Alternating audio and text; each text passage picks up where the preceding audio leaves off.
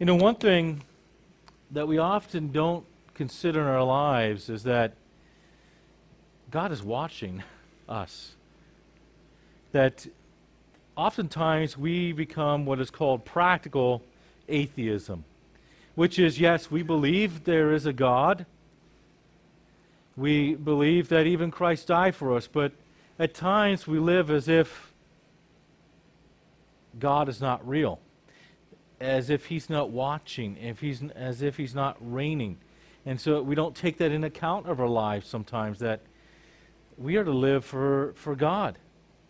We're to live for God's glory. We're to live for Christ. And this is one of the things we are to take. We don't fall into that practical atheism. That is one of the principles from the day, is that God is watching.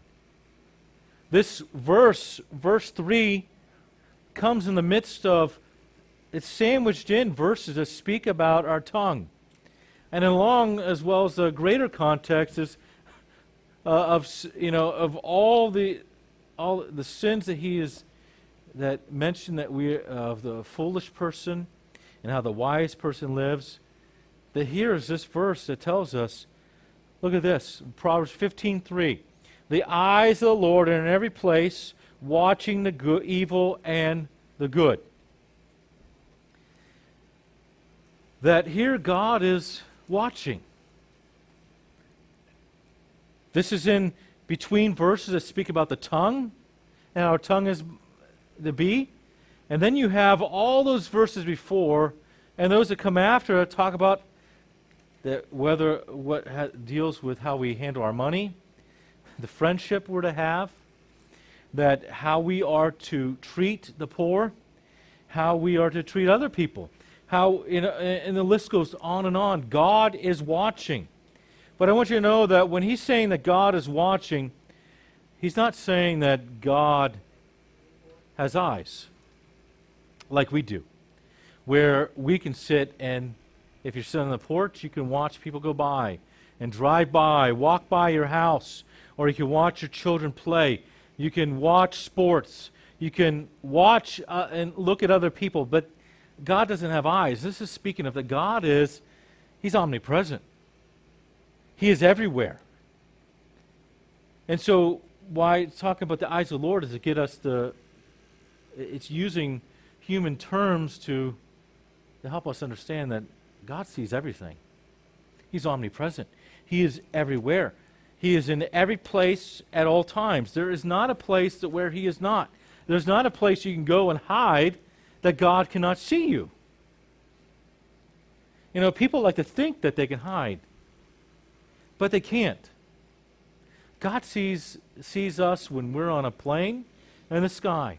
He sees us when we're at homes. He sees us while at work.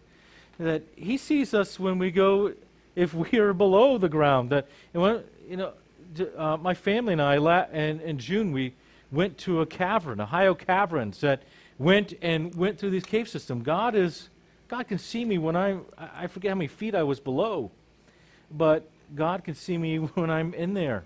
And when they turn the lights off, and though I cannot see nothing, God can see. And so there's not a place that you can be where God is not. And so the eyes of the Lord are watching. He sees everything. This also describes God's omniscience, because if God is omnipresent and He's watching, then He is also knows everything. He possesses all knowledge. And we know that He is omniscient, that He's all-wise, all-knowing. But as relating here, He knows everything as He sees. There's nothing that I can do. Nothing I can say that He doesn't know. Whether that is in private, in secret by myself, or just between me and another person. God sees and God knows. And so His knowledge is perfect. His knowledge is holy. He knows all things. Romans 11:33. Oh, the depth of the riches, both of the wisdom and knowledge of God, how unsearchable are His judgments and unfathomable His ways.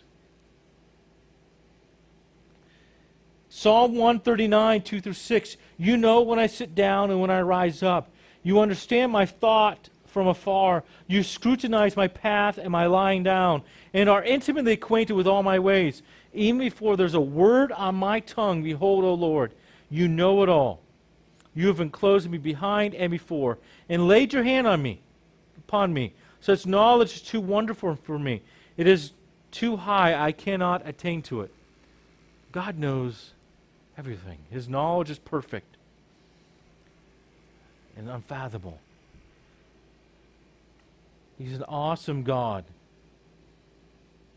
There's a king in the Old Testament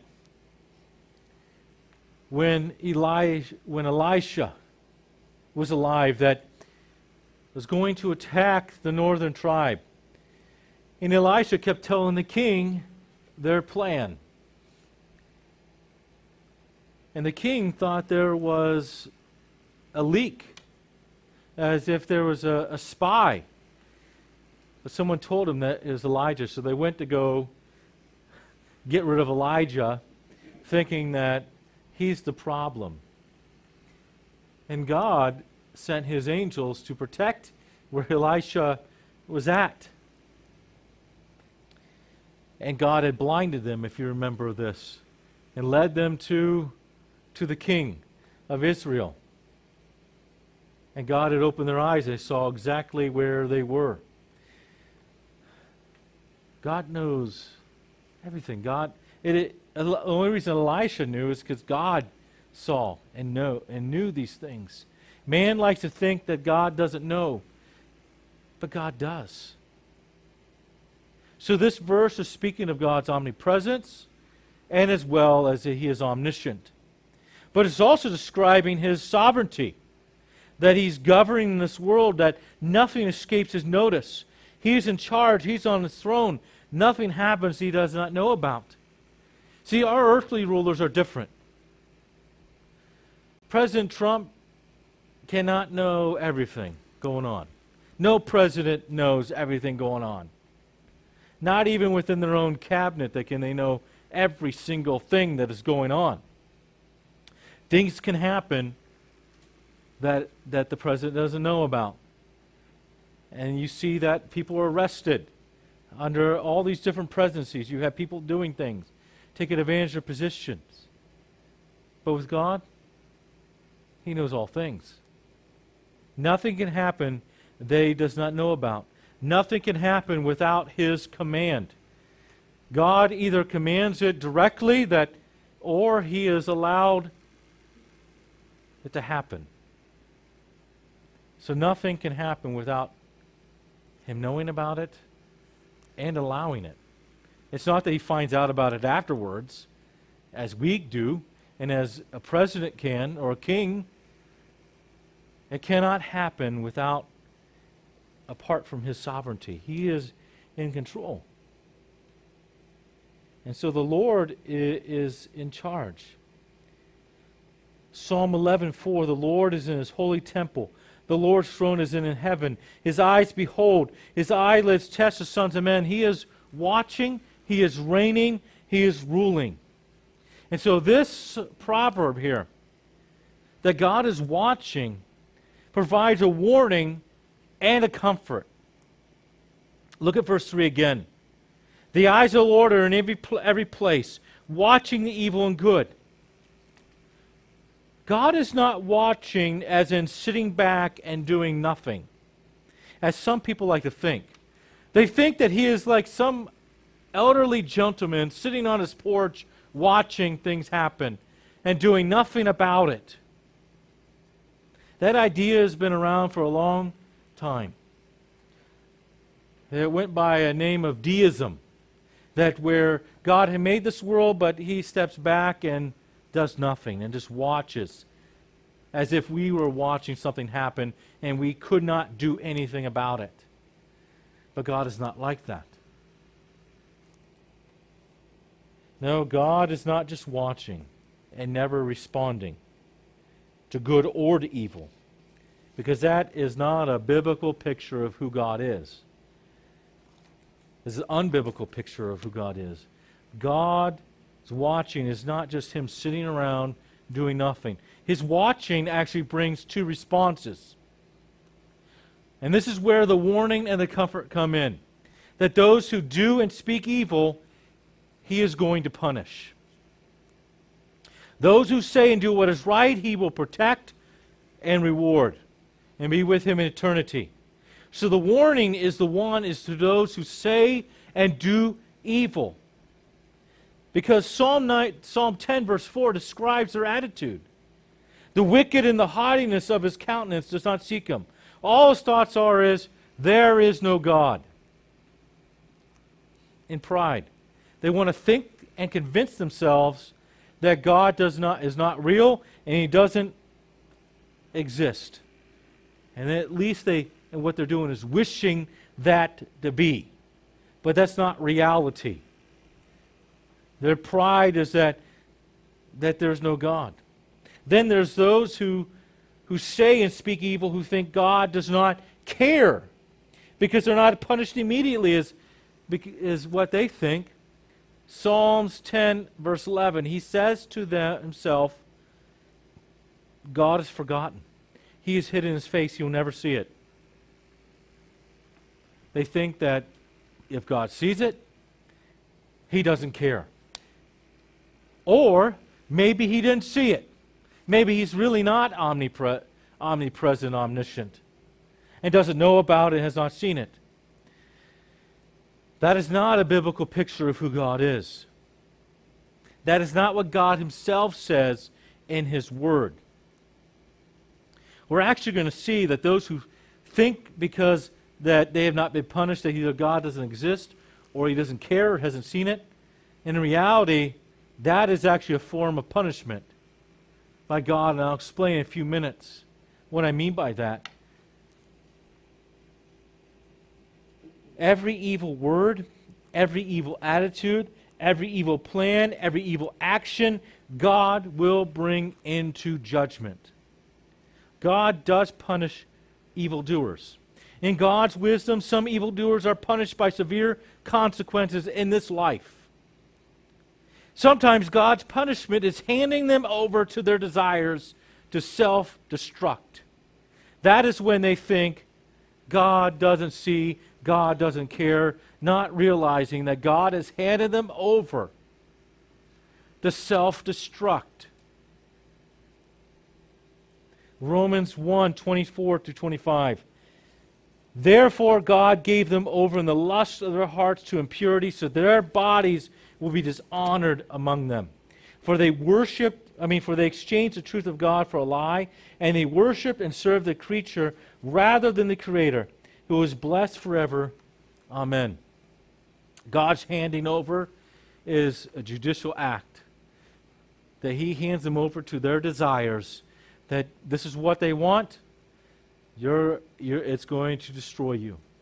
But then he also, when he hands them over, also pushes them like they're going down a hill where it just gets worse and worse.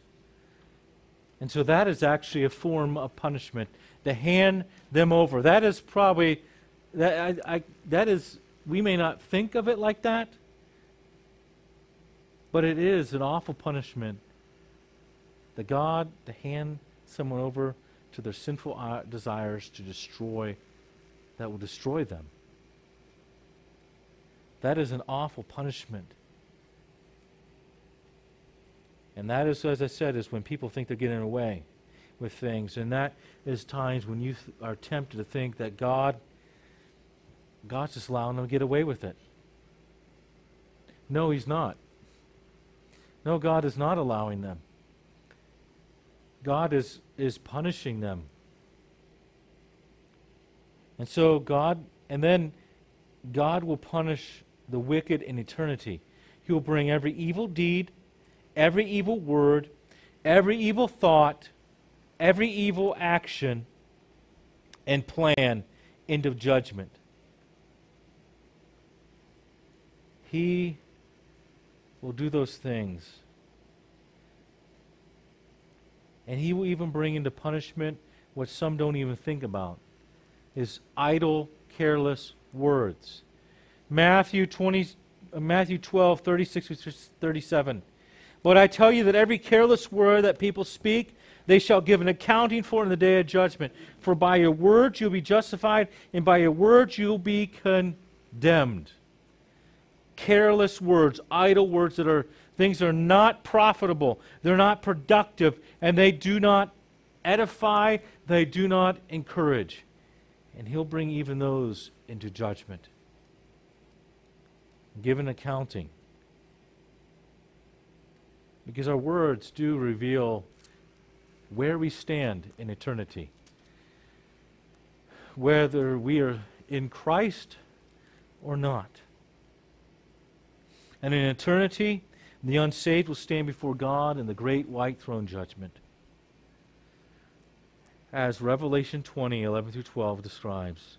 Then I saw a great white throne, and He who sat upon it, from whose presence earth and heaven fled away, and no place was found for them. And I saw the dead, the great and the small, stand before the throne, and the books were opened, and another book was opened, which is the book of life, and the dead were judged from the things which were written in the books, according to their deeds.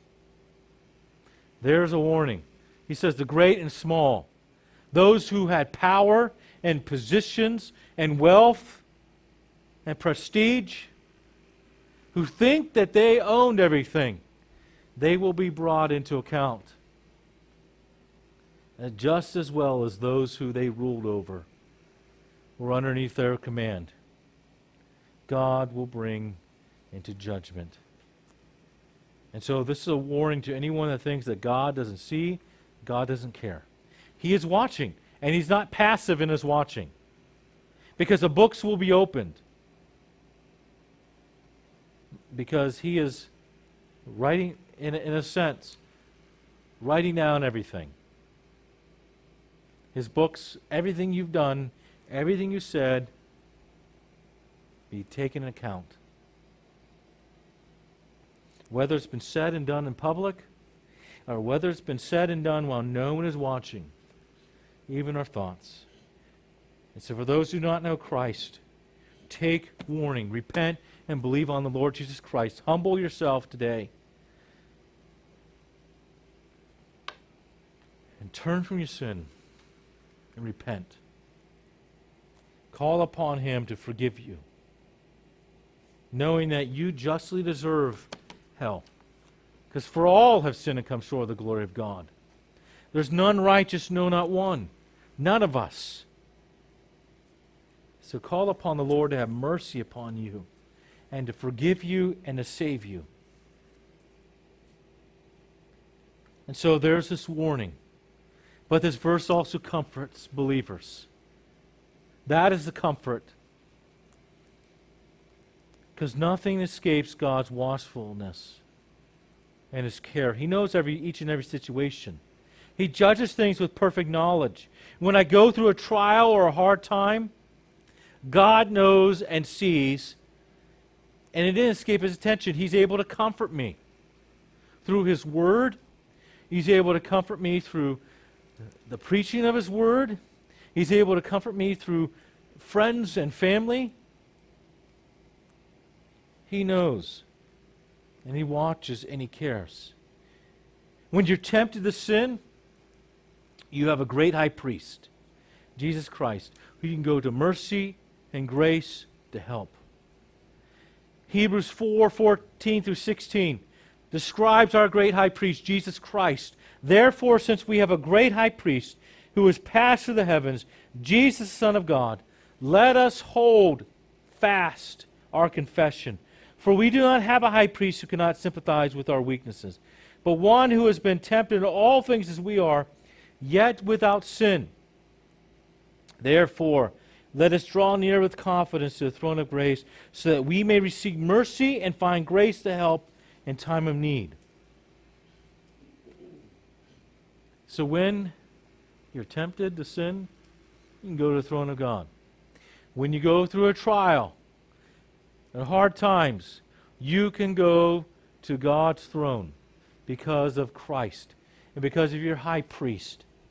You can go to Him. A lot of people like to turn to different things.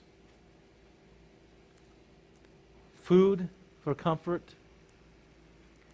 Drugs, alcohol, shopping, pleasure, the TV, music, and all these things. We ought to turn to Christ. We can go to Him. We have access 24/7. We can go to Him anytime. And we don't have to wonder, does He care? Is He going to help me? And God says we have this high priest. We can go to the throne. And elsewhere it speaks, we go boldly to the throne of God not because we're arrogant, but because of Christ has opened the way. And so we have this high priest. And then also, we can take comfort that God sees me when I obey and walk with Him. He knows all those things. He sees me when I do things in private, in secret, that others don't know about, that I'm doing for His glory, that I'm serving Him. But even doing it privately, He knows about. He knows about. He sees you when you sin. But unlike unbelievers, you find forgiveness and grace. He sees you when you give a gentle answer or a harsh answer. He sees how you treat people. He sees you when you sin with your tongue. Or He sees you when you use your words wisely. He sees no matter what. And so you cannot hide anything from Him. But He's willing to forgive when you do sin.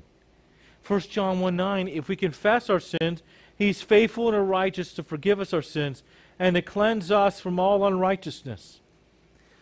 So we have a high priest who can help us when we are tempted, that we can go to and ask for help to not do those things.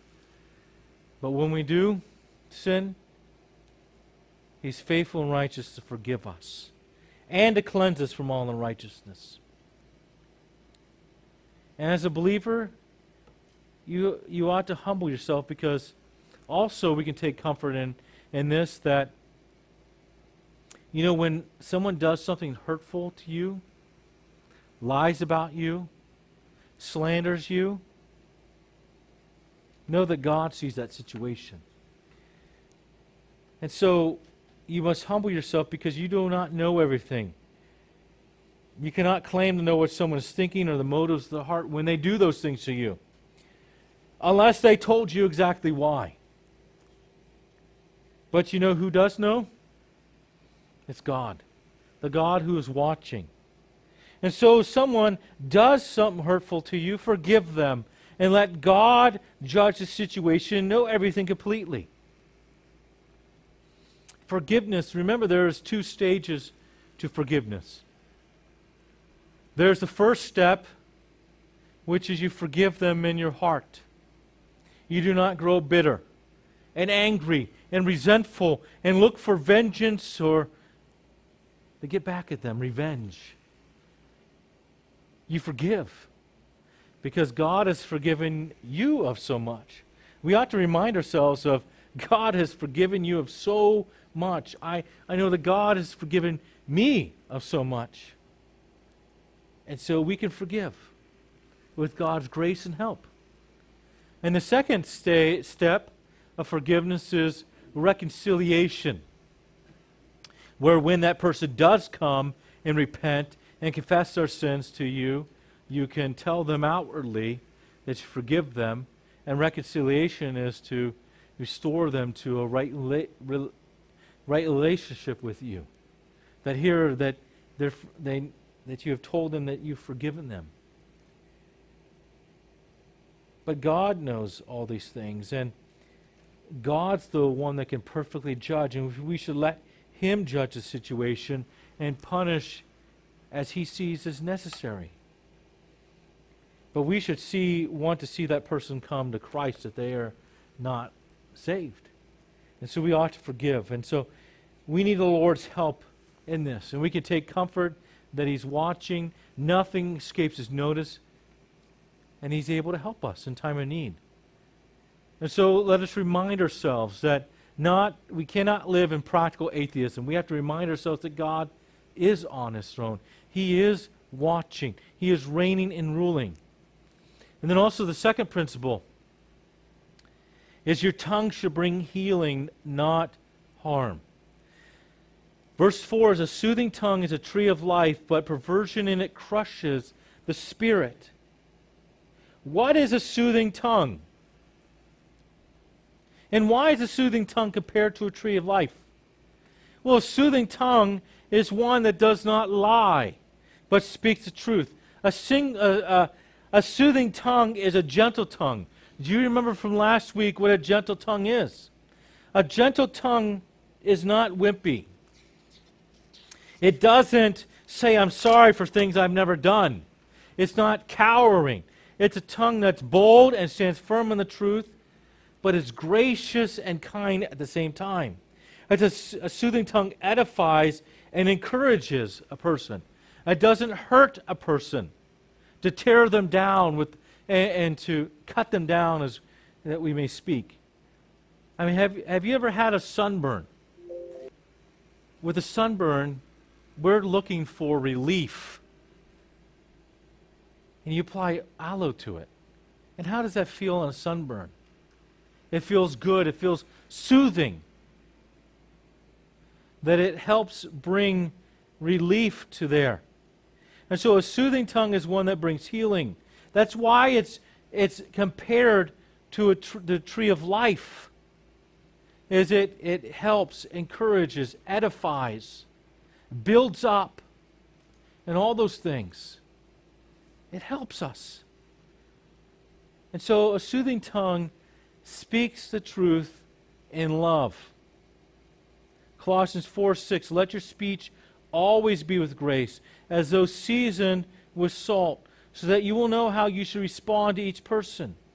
Or Ephesians 4:29, let no unwholesome word proceed from your mouth, but only such a word as is good for edification, according to the need of the moment, so that it will give grace to those who hear.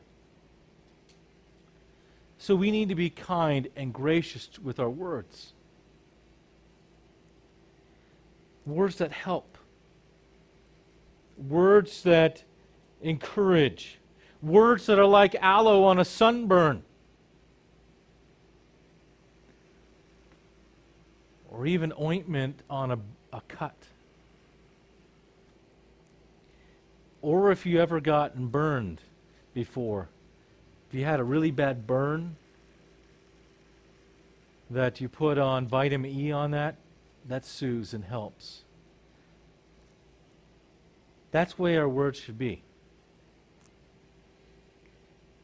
There are things that we say that actually don't help. When someone hits their head, sometimes someone asks, did it help? Meaning that, did it make you smarter? That's not really helpful. Or somebody trips and falls. Some people say, have a nice trip, see you next fall.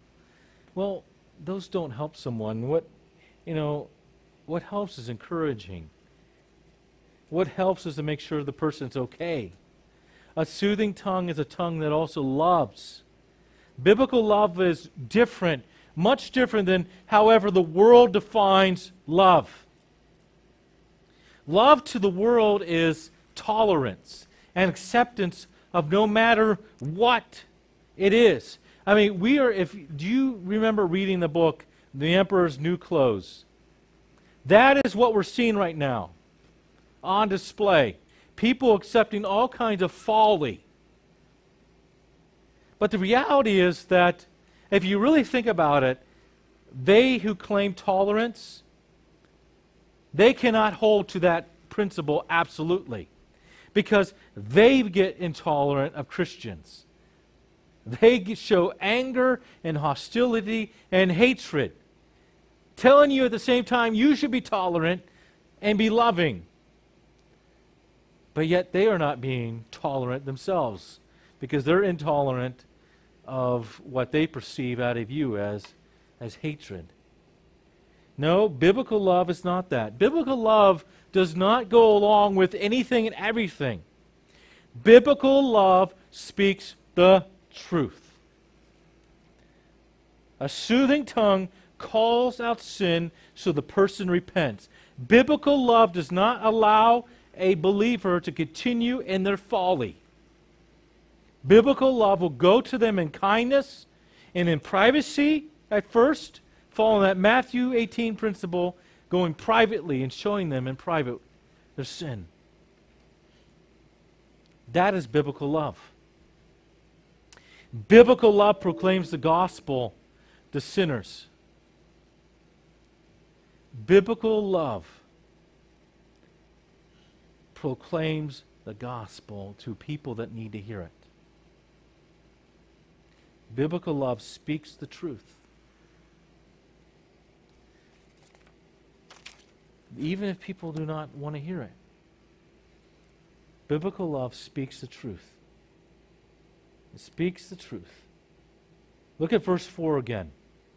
It's a lying tongue that is not a tree of life. It's not soothing. Proverbs 15:4, a soothing tongue is a tree of life, but perversion in it crushes the spirit. A perverse tongue does not speak the truth, but speaks lies. It tells people they are okay when they're not. A perverse tongue is the tongue of a false teacher who hides the true gospel, who tells people they are okay in their sin when they're not. They lie, and they have a perverse tongue, and it will destroy. A perverse tongue suppresses the truth, and this brings God's judgment. Romans 1:18-19. For the wrath of God is revealed from heaven against all ungodliness and unrighteousness of men who suppress the truth in unrighteousness, because that which is known about God is evident within them, for God made it evident to them. Brings God's wrath and judgment. It harms. It doesn't help. If you remember that, as I mentioned in Emperor's New Clothes, that everybody went along with the lie. And until a child spoke up. And in some of the versions, they decided just to continue on with the lie. That harms. That harms people. It lies. It's a tongue that will flatter. It's a tongue that slanders. It's a tongue that praises evil. It's a tongue that condemns good. It's a tongue that blasphemes God. It's a perverse tongue that praises and speaks all kinds of evil. And it crushes.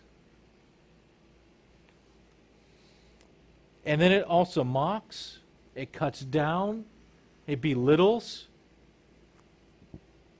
It's like words can be knives. It's like stabbing someone. I mean, most of us will not stab somebody. But a tongue like this is like stabbing somebody with a knife repeatedly.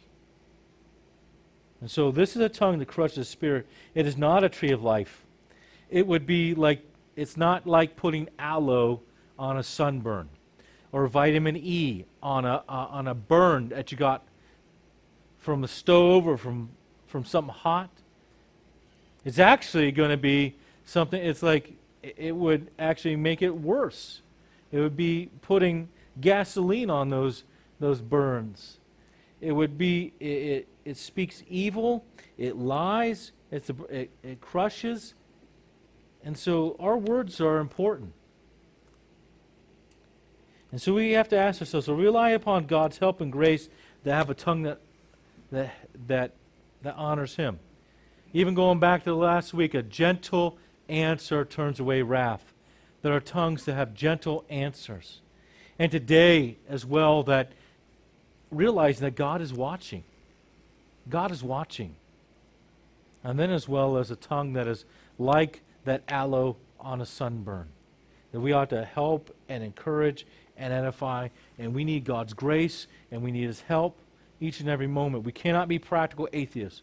We have to rely upon Him, and we need His help each and every day.